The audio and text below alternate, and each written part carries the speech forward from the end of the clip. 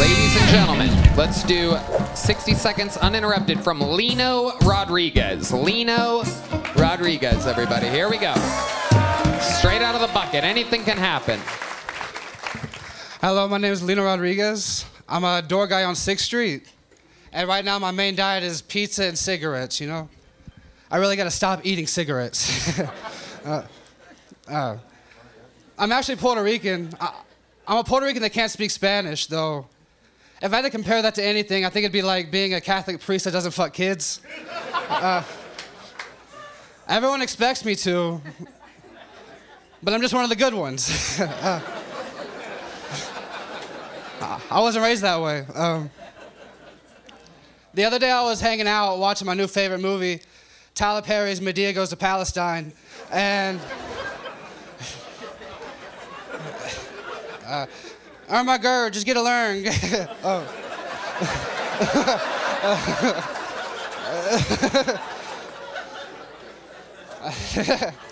And I started to think about how I like to do Molly and compliment bald people on their eyebrows, you know? They don't really hear that anymore. I actually think they should start dyeing their heads like Easter eggs. That'd be fucking... All right. I'm Lino, thank you so much, thank you. Lino Rodriguez, our first bucket pull of the night. Your next bucket pull, ladies and gentlemen, a minute uninterrupted, goes to Jerry Carlin, everybody. Here we go with Jerry Carlin.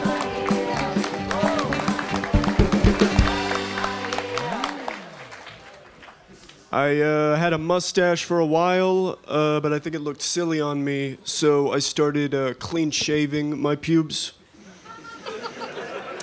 I used to be a cutter, but now I just spit on people. My grandpa is starting to lose his judgment. He can't really drive anymore, and there was a blackout in his neighborhood, and he almost shot the guy.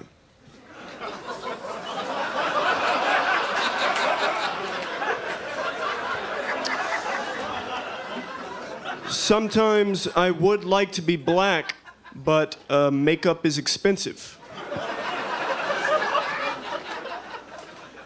If Kanye West has taught us anything, it's that the Jews ain't worth the squeeze.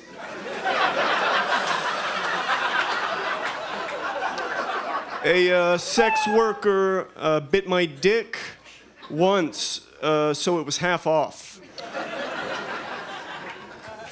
Stop right there. Okay, Jerry Carlin, very good. All right, pulled another name out of the bucket. Here we go, 60 seconds uninterrupted from Andrew Ginsberg. Here comes Andrew Ginsberg, everybody. Here he is. Come on, make some noise for Andrew, everyone. Yeah, I got called for jury duty last week. I haven't had to do that in a while. I was a little nervous. I haven't had to do it in a bit. Don't know anything about the justice system. I've seen 895 episodes of Judge Judy, but that's it, so I didn't know what to expect. You know what I mean? But my friends told me, don't worry, there's a really long orientation before they start, so they'll teach you everything you need to know about sending somebody to jail. But they didn't tell us anything about that. For 30 minutes, the lady behind the counter, all she told us about was how to fill out the address section of the juror form the whole time I was there. The whole time she was just like, if you live in a house, you're not going to put an apartment number on the form. You live in a house. Sir, why are you putting an apartment number on the form? You live in a house. This went on for 30 fucking minutes, you know? And I'm saying to myself, why are they telling us about this instead of anything about the justice system? Why are they telling us about this address form? And it dawned on me, the other people in my group, they couldn't fill out the address form. They were struggling with it. It just got me thinking, like, these are your peers. This is the jury. If you commit a crime, these fucking people are gonna sentence you to prison. They can't even fill out the fucking address form. There's a lady in my group in a Klondike bar at 9:30 in the morning. Are you fucking kidding me? If you eat ice cream before lunch, you're not qualified to send somebody to prison. I'm sorry. That's how I feel about that, you know? Started taking my anger out on the judge. I was like, dude, you studied law for what, 20 years? You need help from 30 random fucking weirdos to help you make a decision? Get it together. Use your brain. You're a lawyer. It's like if I went to the doctor and he was like, I think you have... Good Lord almighty, Andrew. Jesus Christ. Put your hands together. Another bucket pull. 60 seconds uninterrupted for Matt Sturm, everybody. Here we go. Matt Sturm.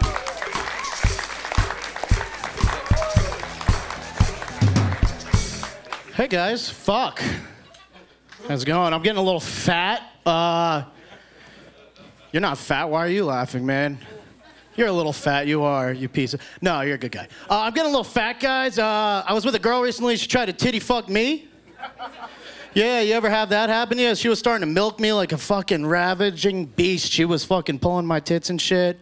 I'm Matt, by the way. I'm German and Jewish, so I want to kill myself. You know? Yeah, it's not a joke. What else, guys? Fuck, man. Passion of the Christ 2 came out quick. I can do this fast. Passion of the Christ 2 came out quickly. Mel Gibson announced it. It's a good time for him to hate Jews, right? Fuck.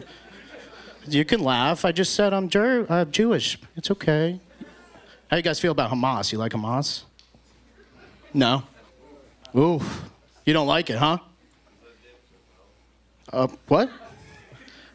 What did you say? Oh, that's it. Wow. Wow. All right. We're back to the bucket, ladies and gentlemen. Let's see what happens here. You've seen how crazy it can get. This is 60 Seconds Uninterrupted by Davey Jackson. The Kill Tony debut or reappearance of Davey Jackson. So I've been trying out some new jerk-off techniques. Actually invented a couple new techniques, not to brag, but one of them's very similar to The Stranger. I feel like the Kill Tony universe is pretty familiar with The Stranger. All right. Yeah, for those of you that don't know, it's a jerk-off technique where you sit on your own hand until it goes numb, and then you jerk off, and it feels like a stranger's jerking you off. Yeah. Pretty cool technique. I can't take credit for that one. I did not invent it. But the one I invented is actually very similar, though. It's called the reverse stranger. That's right. It's where you sit on your own dick.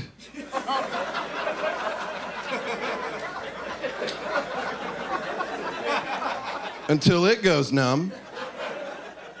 Then you jerk off, and it feels like you're jerking off a stranger. Pretty fucking cool, guys. That's a good one. Not a bad technique. Yeah. That's a good one.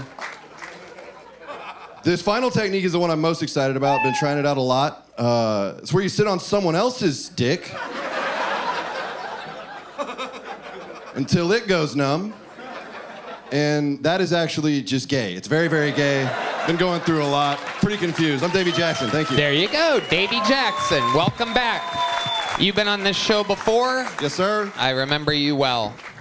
All right, this last name is a tough one. His is out of the bucket. Make some noise for Jose Veneas, or Venelas, or Oineas. Here he is. Jose, everybody. Make some noise for Jose. These people wait all day for this. I used to weigh well over 300 pounds. Yeah, doctors kept calling me weird names like severely unhealthy or morbidly obese. I just thought I was round and lovable.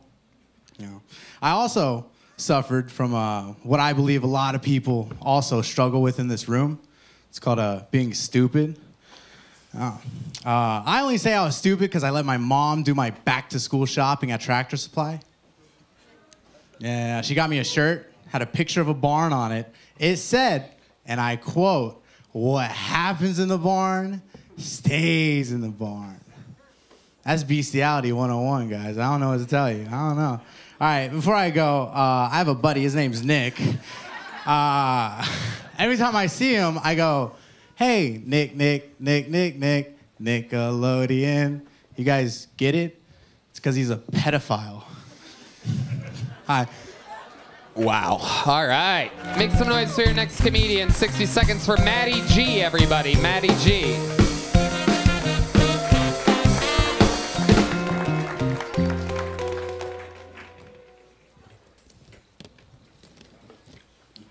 Do gay guys queef? I think COVID tests are a lot like STD tests. If you don't take it, you don't have it.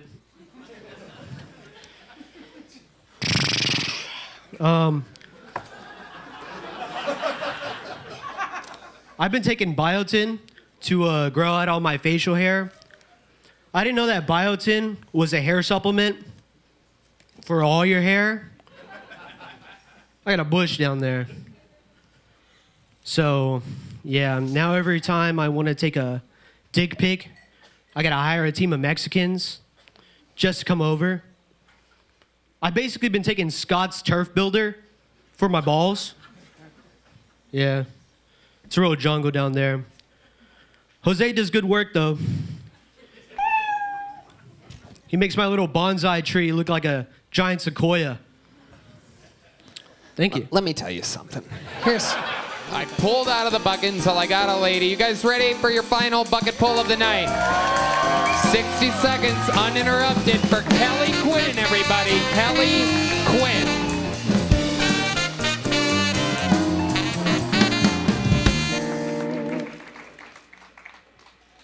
My husband always gives me grief for saving all my fast food napkins in his car.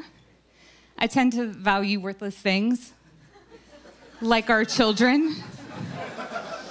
He also isn't real fond of the fact that I like true crime podcasts.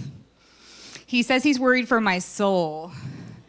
And he should be worried because statistically, I am the most likely to murder him. He's a history buff, and he's fine with war. I guess domestic homicide is just not in a big enough volume. But it does answer for me the question of nurture or nature. He is German. We are almost empty nesters, so I thought we should travel more. He said, yes, we should take the path of Lewis and Clark from Pittsburgh to the Oregon coast. It's 4,900 miles. We'll go through 60 native territories. It'll be badass. I thought it would be nice to go to Dallas. There you go, Kelly Quinn. I saved you from the bear there. I knew you were about to get to it.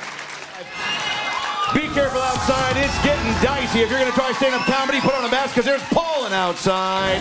You don't want to fuck up your one chance on Kill Tony. Call in right now, 421-1015. Get 2 free John Mayer. Oh, we're going to take that call right now. Hello? Yeah, hi, it's me, Red Man. I'm looking for a titty box.